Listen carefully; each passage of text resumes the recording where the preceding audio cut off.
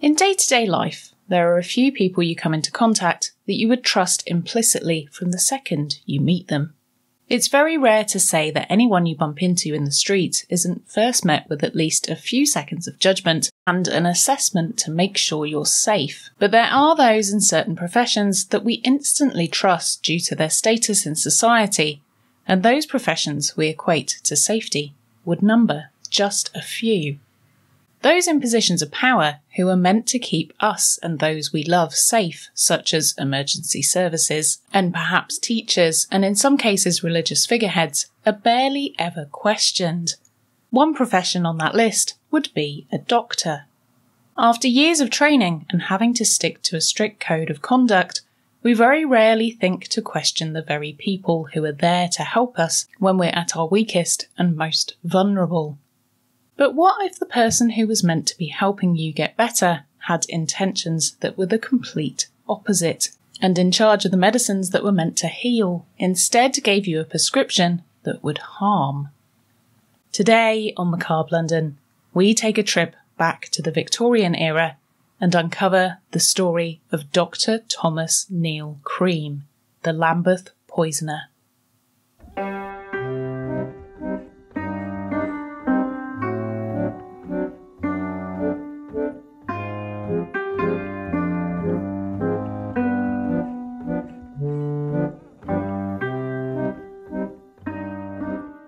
Living life as a Victorian was a dangerous occupation. There were so many things around which could maim or kill you on a daily basis. If you weren't in grave danger every day at your factory job where you could be viciously mangled by the machines you worked with, or being mowed down by horse-drawn carriages and omnibuses, you were in danger of suffering poisoning from your home. Wallpapers were dyed using arsenic, particularly the very popular Skeels Green, which bedecked many a fancy dining room, even that of Queen Victoria herself, who had the wallpaper removed after a visiting dignitary became ill from the emanating poisonous fumes. If you were poor and worked in a factory, or even worse, was part of a workhouse, then your wages would be very pitiful, and even worse, if you were a woman, you'd often work for free. So with very few other opportunities, a lot of women decided to turn themselves onto the street, working selling themselves and being their own bosses. The hours were better and they could also earn a wage, but the profession did come with plenty of risks. Women often worked alone, which gave them little to no protection from the men who were employing them, which meant if a man didn't want to pay for the transaction and chose violence instead, then there wasn't much they could do about that. But knives were often hidden in bustles and undergarments to help provide a little protection. But that's not to mention the silent killers, which was the number of diseases which came along with the profession, and also unwanted pregnancies, which was also an occupational hazard. The women who worked on the street had it tough, but if you were a higher class call girl with a better class of clientele, things were made slightly easier as you had access to a doctor. Doctors were a godsend as they could help with any ailments one could contract from such a job, and they also helped with providing certain substances which could alter the mind state. They also could assist with those occupational hazards, the unwanted pregnancies, even though those types of procedures were illegal. Women were not officially allowed to become doctors until the late 19th century, but some brave souls did sneak through. And even then, when women could care for women, women's health was a low priority for the medical profession, unless it was to do with children and childbirth. The Victorians were mildly obsessed with treating women for ailments that didn't exist, like hysteria, and equally, women were treated as strange creatures with uncontrollable emotions that would get the better of them, and as such, were often given lengthy and expensive treatments for conditions that simply didn't exist. Doctors, once trained, were really not very regulated, and individuals could set up their own practices and shops anywhere they wanted, and peddle their own miracle cures for all sorts of things. Many people put their implicit trust in these people, and for the most part, there may have been a bit of swindling going on, but they were trying to help. However, if a medical professional had nefarious intentions, and wanted to off a few of his patients. It really would be a very easy thing to do. Thomas Neill Cream was born in Glasgow on May the 27th, 1850. His father William was a timber merchant, and his mother, after giving birth to Thomas, subsequently had a further 7 children. When he was 4 years old, the family moved to Quebec in Canada after the timber firm William worked for set up several new businesses there. William was offered a position heading up the Quebec office of Gilmore & Co. and diversified the standard lumber business into a successful shipbuilding company, training up the children as each one was old enough to do so. However, the eldest of the brood, Thomas, had different ideas. He had no interest at all in being a timber merchant, preferring instead to spend hours reading. Instead, he set his sights on becoming a doctor. After securing himself a position to begin his studies at McGill University, it wasn't long before Thomas got stuck into his studies, doing very well and exceeding his classmates often. He specialised in anaesthetics and graduated after 4 years. During college, Thomas was often found to be getting high off his own supply, as he was said to dabble in the very drugs he was using on his patients.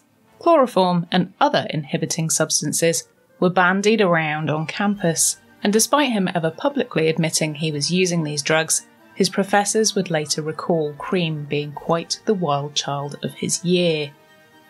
Just as he was wrapping up college and after his graduation, a fire broke out in Thomas's lodgings, which charred some clothing and a few other personal belongings.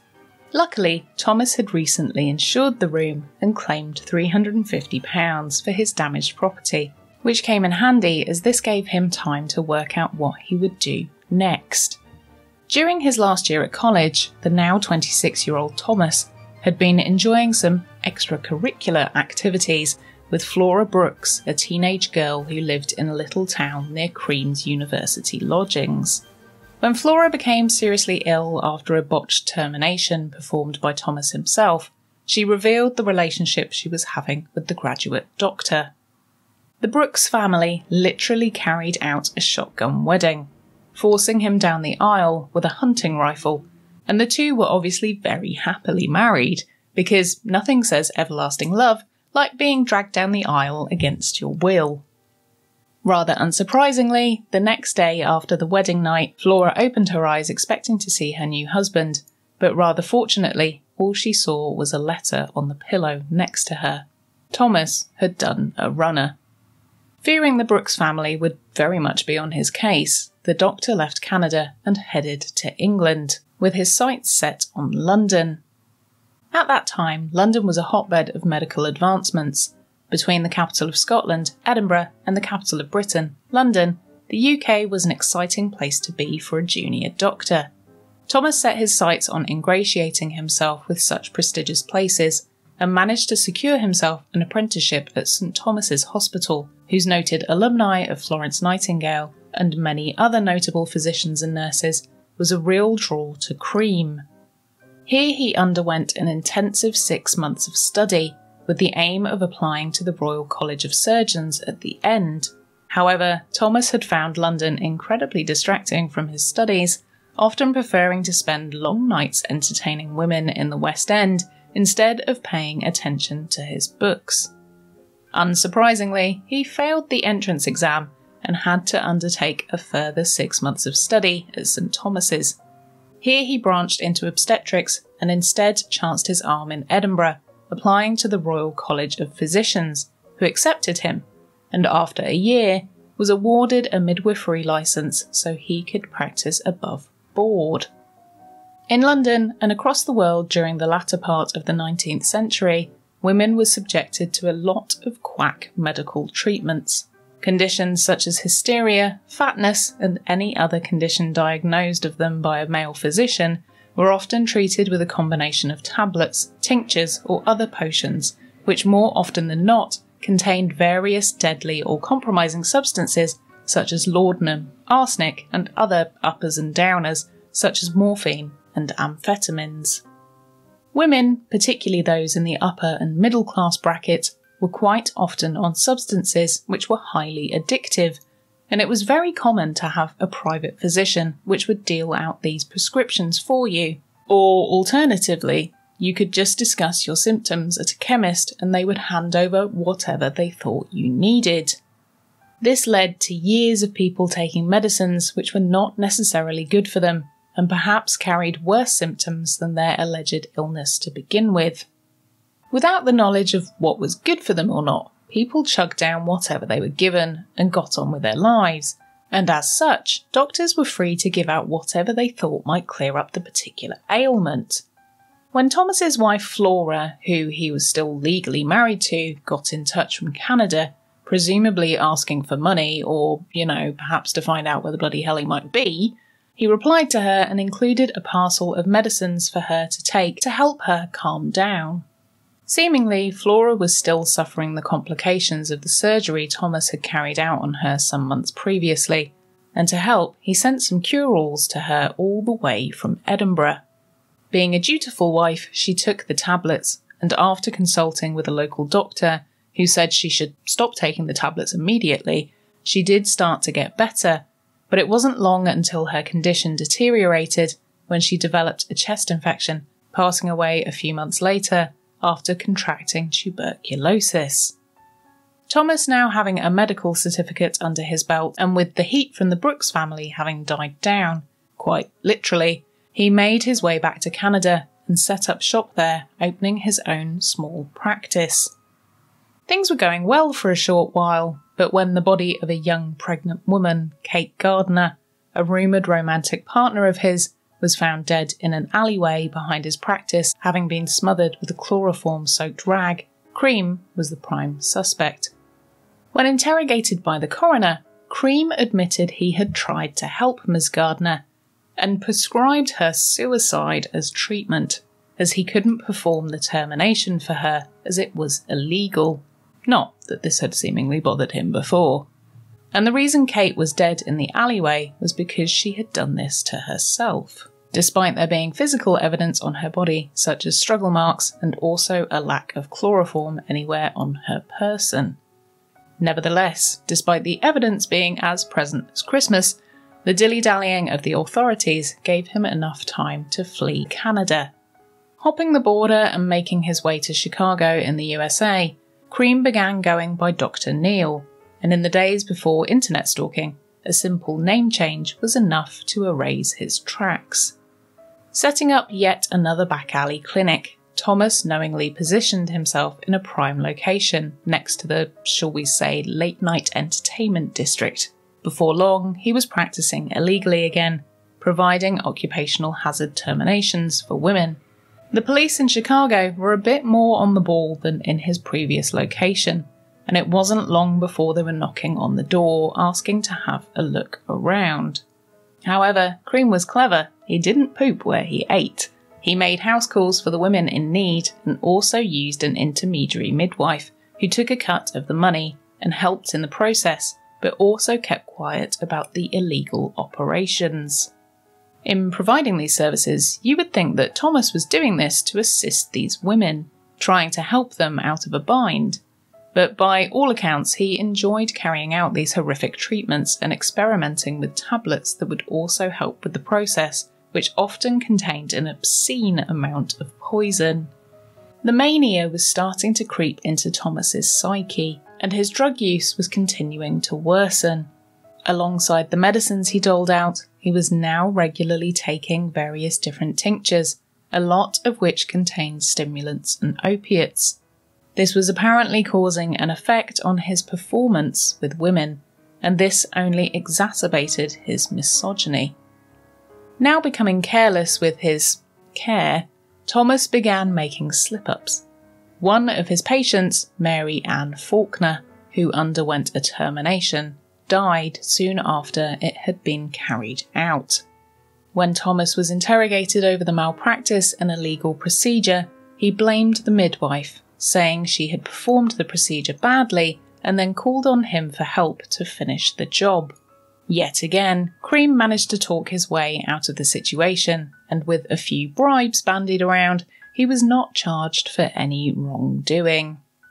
Cream's homemade remedy struck again when he prescribed a series of tablets for a woman as birth control, which just so happened to be filled with yet another concoction of poisons. She took them over a period of days, but again, Thomas had been clever to not leave any identifying evidence of where these pills were obtained from, prescribing them without packaging and in an unmarked bottle.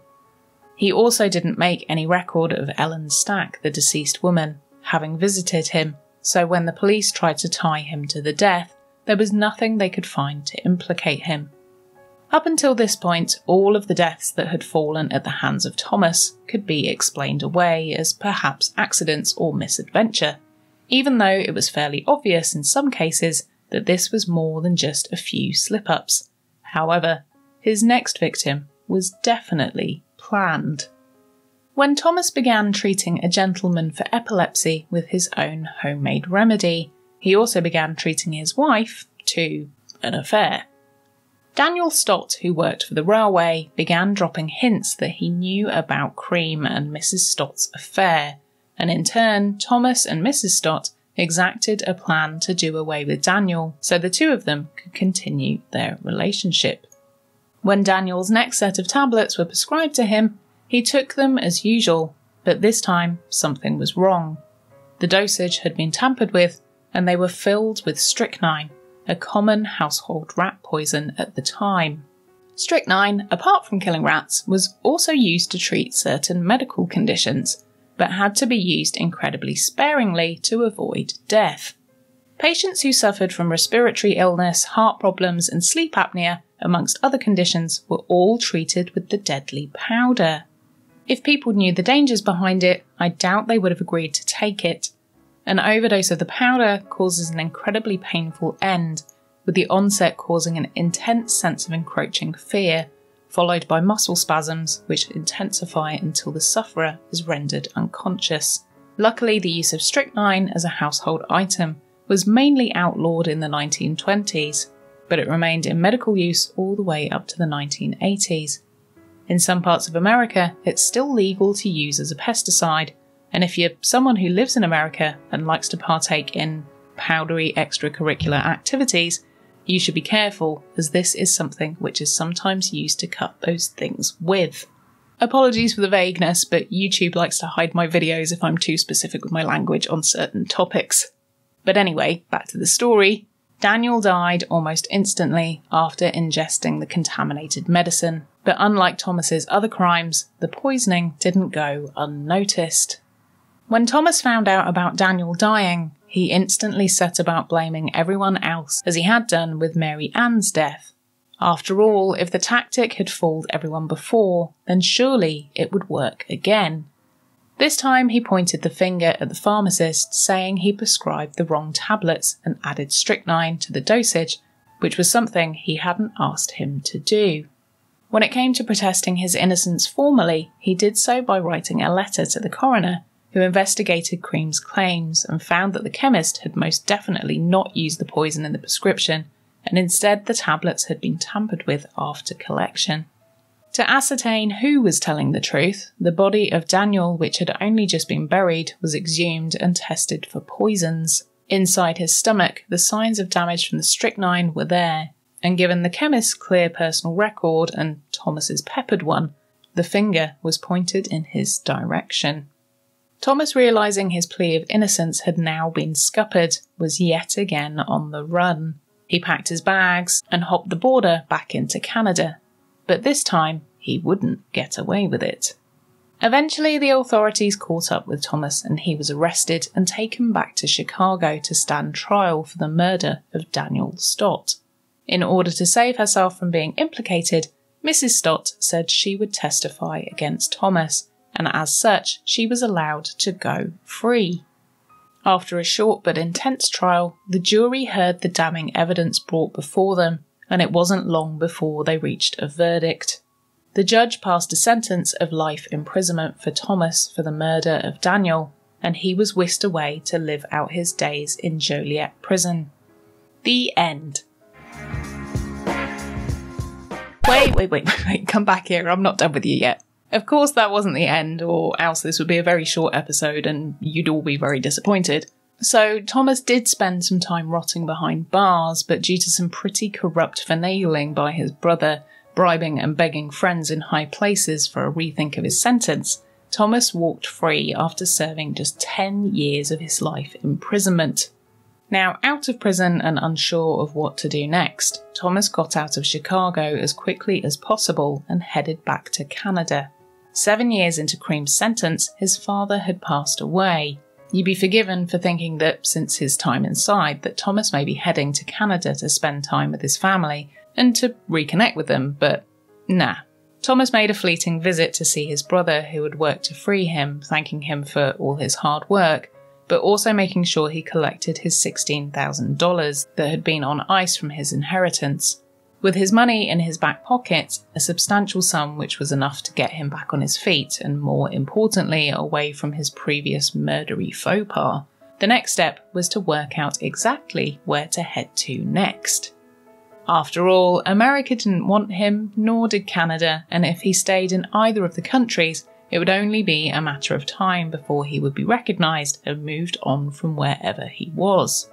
Instead of subjecting himself to a remaining life of uncertainty, at the age of 41 he crossed the pond back to London, where he could live anonymously and plan out exactly what his next move would be, which just may or may not include some more murder. And you thought it was already out of control. It gets much worse. However, for that, you'll need to join me next week for part 2 of the Cream poisonings. So do make sure that you're subscribed on YouTube and following the podcast in your podcast app so you don't miss out. As always, please let me know your thoughts about this case so far in the comments below on YouTube or on my social media if you're listening to the podcast. Loads of you have been in touch recently with stories and suggestions and just letting me know that you're enjoying the show, so it's really appreciated, and thanks so much if you've taken the time to do that. If you'd like to help me make more of these, then please consider becoming a patron, like our executive Patreon producers Sam, Barry, Sarah, Kate, Veronica and Mary, and all of our other patrons too.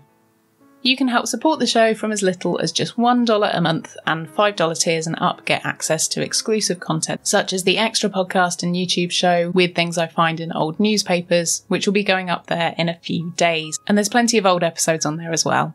So sign up now if you'd like to get involved in that, and you'll also get some tangible goodies sent through the post too. And if you can't do that right now, then it would mean the world to me if you spread the word and told your friends about the show. It's free and it really helps me. And also your friends will think you're really cool for telling them about a cool show, even if I do say so myself. Also, one last thing, if you're new here and you've stuck around all the way until the end, then clearly you like it here, so why not hit that subscribe button and join me? It'd be great to have you join the Ghoul Gang. Thanks for joining me for another macabre tale from London's past. I've been Nikki Drees, and I'll see you ghouls for part 2 next time.